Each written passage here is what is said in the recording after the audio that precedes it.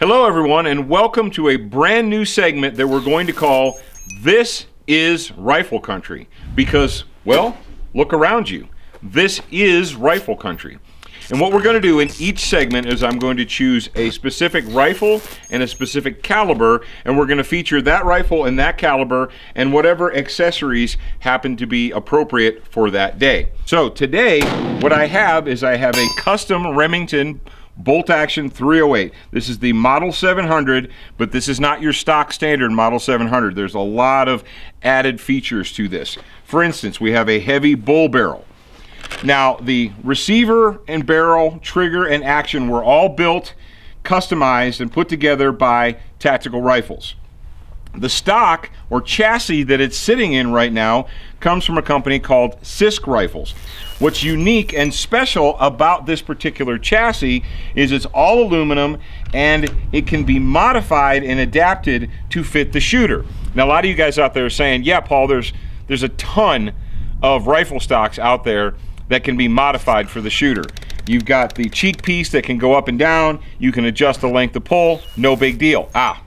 What is different and unique about this particular rifle chassis or stock is right here at the yoke.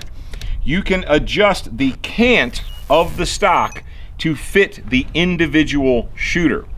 Of all of the stocks that I have used, of all the adjustable rifle stocks I have used, this one probably has the most adaptability, if I can use that word, so that it will fit the individual shooter, whether they're really tall, really short, whether they're thin, whether they're large, what have you.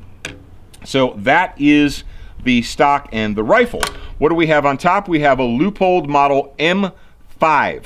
This is the M5 rifle scope here. It's a variable power, obviously, with external adjustable knobs. What am I going to shoot today? That's a good question.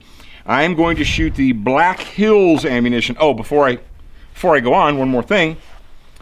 This is fed by a box magazine. Detachable box magazine. This is a 5-round magazine. You can get 10-round magazines that fit right up in there. So, ammunition. Black Hills 175 grain boat tail hollow point. This is the gold standard for precision when it comes to 308 rifles. I have something a little bit new or different from Black Hills, and this is their 178 grain eld-x bullet. A little bit different, a new load from them, and I'm looking forward to trying it out in this rifle. What we've got here, standard 175 grain, boat tail hollow point. You guys should all know about that. And then we have the eld-x bullet in 178 grain. You should have a little notebook that tells you all of your adjustments out to whatever it is you think you're going to shoot, 5, 6, 7,000 yards. This notebook right here with the 175 grain load, I've got my dope. All right, that's the data from previous engagement, all the way out to 1,000 yards. So ladies and gentlemen, welcome to the first ever installment of This is Rifle Country, and we've got a whole bunch more coming up for you.